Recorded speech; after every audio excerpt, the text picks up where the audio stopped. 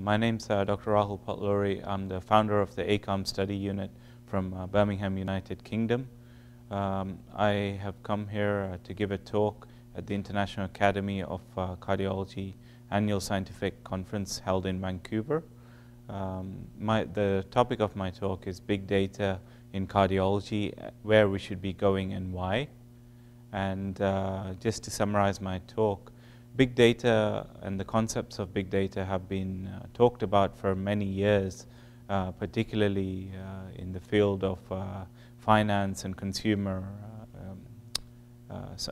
goods. But in medical and healthcare research, it's relatively new. Over the last couple of years, people have been talking about the concepts of big data and how it can be relating to medical and healthcare research, and particularly cardiology. I think the time is now ripe for big data to be used for cardiovascular medicine and cardiovascular medical research, and I'll tell you a little bit about why I feel that is.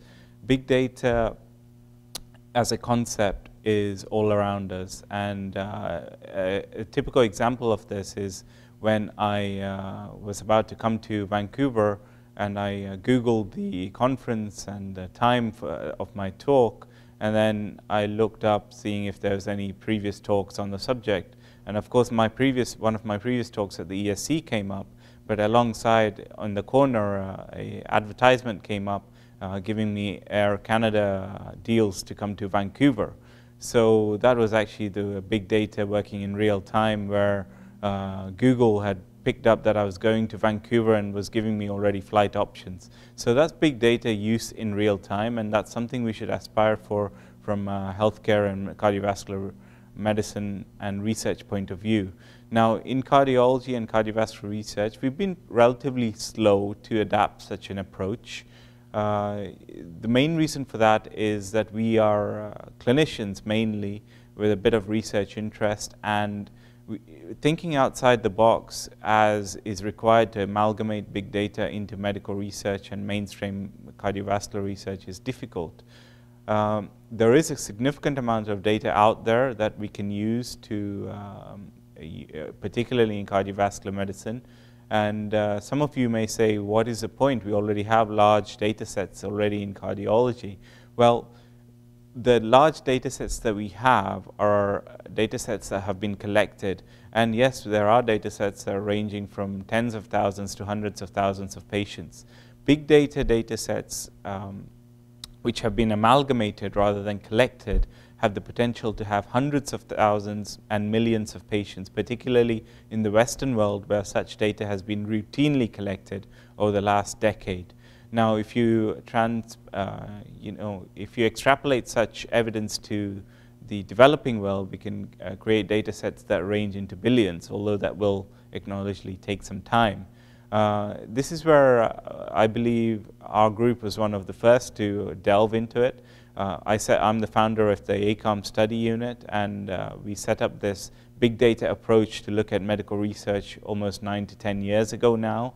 And we have shown a number of breakthrough studies, particularly looking at the role of high cholesterol in breast cancer, and then looking at the 4 main cancers in the UK.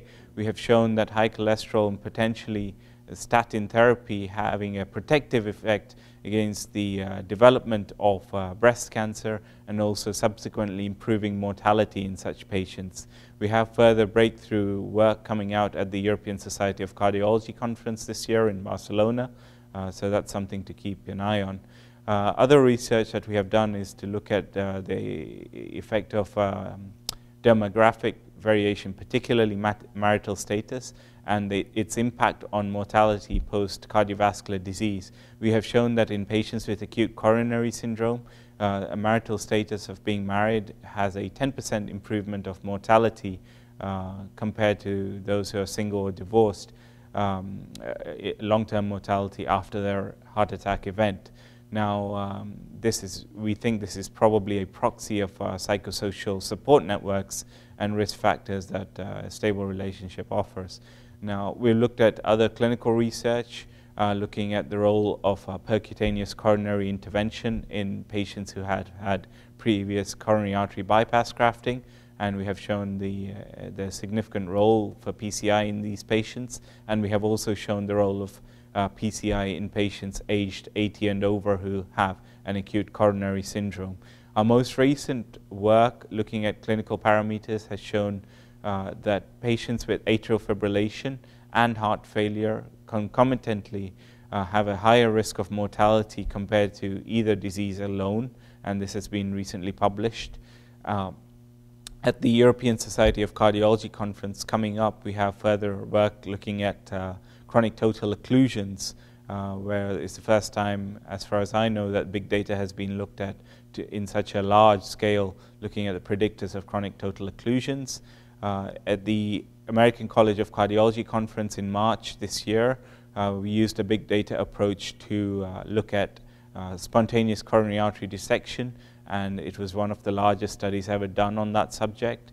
You know, ACARM has taken a leading role in big data research over the last 9 to 10 years, and we hope to continue this in future.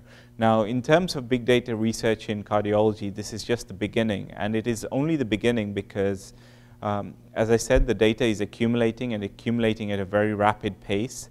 We now have novel technologies that can make sense of such large amounts of data, analyze them, and come to quick conclusions in very quick time. I gave you an example of how Google used the data earlier on in real time. Using such technology, we can use the same for patient and medical research benefit in future. There will be some challenges along the way. The accuracy of the data is an issue, but increasingly we're finding that the accuracy of such data is increasing to around 85 to 90% at this moment. It is never going to be 100%, but if we look at the numbers of patients we have in such research, where we're talking about potentially millions of patients compared to other studies where there are a few thousands of patients, the power of the studies are going to be significantly larger than the issues with data quality. Now, where do we go in terms of further technology? Well, I think we need to invite people from the technological world, and particularly Silicon Valley, to share our enthusiasm for medical and cardiovascular research and to improve patient benefit, use some of the technologies that they have already been using for commercial benefit, and utilize that in healthcare for patient and medical research benefit. Particularly, I'm talking about the use of machine learning and artificial intelligence to utilize real big data in real life. As the patient walks through the door in the hospital, we can use their previous data to be able to predict their future and their future outcomes and what would be the best management strategies for them.